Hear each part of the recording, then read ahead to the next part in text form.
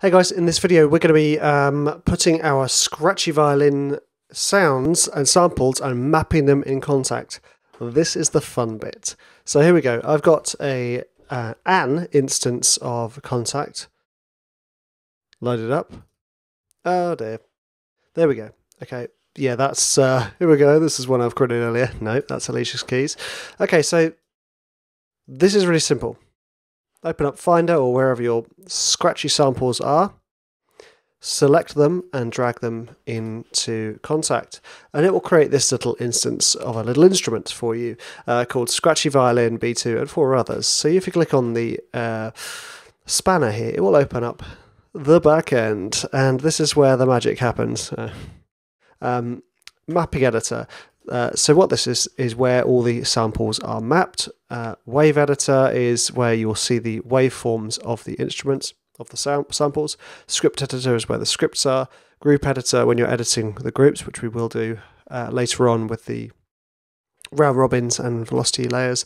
Instrument options for when you're creating artwork. So and other stuff. Let's go to mapping editor. That's the one we want. And I'm going to right click here and we're going to select all zones. The reason we're doing this is we're now going to tell Kontakt how to lay these instruments out. So I've right clicked, they're all selected. I'm going to right click on the selected ones and I'm going to go to Auto Map Setup, and this is where our wonderful labeling has come into its own.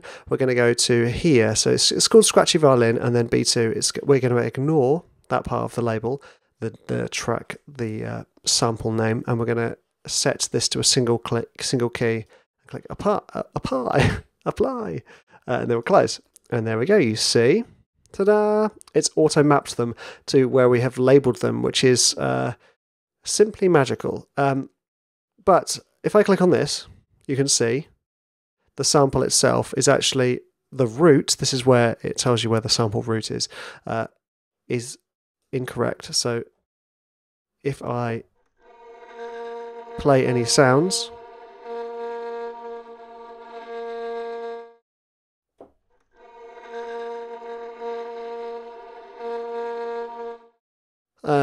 they're not quite pitched right, so I need to, for the quick one, select all zones. You can drag across, but I like to do the select all zones. And we are going to go to auto map functions and oh no, I've done it again. We are going to go to batch tools. There we go. And move root key to center. There we go. So this one is now there. This one is now there. So they're all automatically spread out nicely. Now the next thing, what I mean spread out nicely is they're all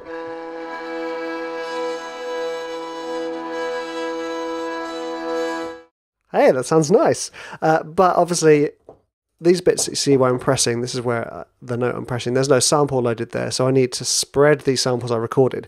And I said that I was going to sample it so that I wasn't actually going to pitch the samples up, and I'll show you why. So for instance, if I just take this one and I don't do that, and I just drag it across. If I play this, oh, that actually doesn't sound that bad. Damn it! Ah! It sounds a bit rubbish there, but that actually doesn't sound that bad. Which is really irritating when that happens. It works the other way around, doesn't it? You know, when you think it's going to sound amazing, it sounds awful, and when you think it's going to sound bad, anyway. So what you can do is, if you were going to move them up, you can simply go to Auto Map Functions and Auto Spread Key Ranges via root keys. And what that does, it spreads them out equally down and up, which we can do. Just for the sake of it, there we go. They're done now. So this will show you what I mean. It sounds a bit rubbish. Just a bit rubbish. Now I want to let's deselect all zones because I want this one. I'm gonna just I don't think it's going to go that high really. I think maybe we'll move it up to there, and let's move down here. Oh, that's actually really quite cool.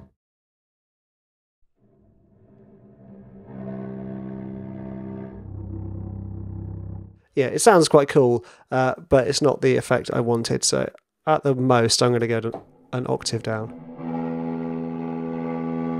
Yeah, there we go. So the one thing you'll notice, I'm pressing the key, but the sample is not starting. Now, if I remember rightly with this one, it doesn't... I haven't cut the sample equally across all the sample because there's only, what, 5 samples here, so I was being a bit lazy. Yeah, so what we're going to do is we're going to go into the wave editor, and we're going to zoom in. You see, here we go, and we want to move the sample start, so...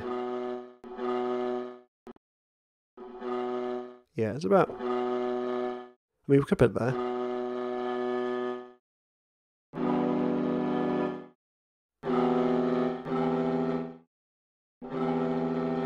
I quite like a little bit of space between it. Now we'll do the same in this one. It's going to move the sample start. This is that little S here on the mapping editor, on the wave editor, sorry. Oh.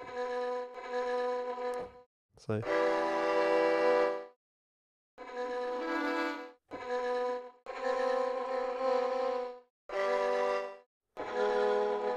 Yeah, that sounds pretty good. This one, do the same. This one's up here, isn't it? Yeah, probably about... Yeah, about there.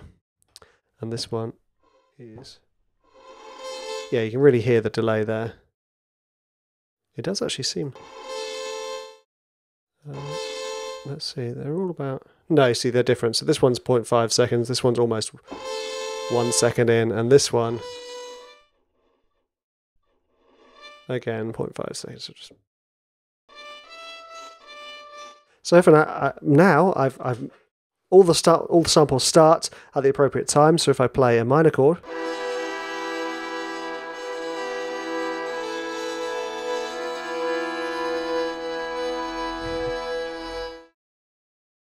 I'm pretty happy with that. I think that sounds pretty cute.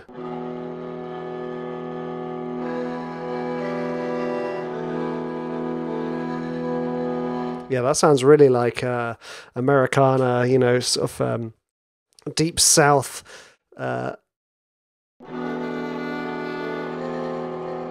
Creepy, violin-y. I'm really happy with this. I think this sounds really cool. And this is the wonderful thing, right? That's 5 samples of me just dragging, playing the violin badly. But the nice thing is it sounds quite convincing. So yeah, I could carry on fiddling, but the thing about this one was just you understanding how to map the samples. So I loaded them up. I went into the auto map setup and allocated single key. Then I went into batch tools and moved the root to center key. Then I went in here, again, auto map functions and auto spread key ranges via root keys. I could have just dragged them all down. But actually it didn't sound that bad in the end anyway. Next thing here would be to save edited instruments so that you've got your actual sample here. Oh, here are some samples I created earlier. I might as well save them in my Schrieber samples folder. And we're going to call this Scratchy Violin. Whoop. Okay, and that's patch and samples and save. Boom, done. There's my Scratchy Violin, which I'd quite happily just send this out now. I mean, I think that sounds really great. I mean, but we'll do some more fiddling with it in later videos. Next thing you need to do is download the samples if you haven't already, and then practice loading them up so you can create this, or even just skip what I've done and download the full instrument. Although I'm not sure it will be available for you just yet, unless of course this course has been live for months and months. Anyway. Thanks, guys.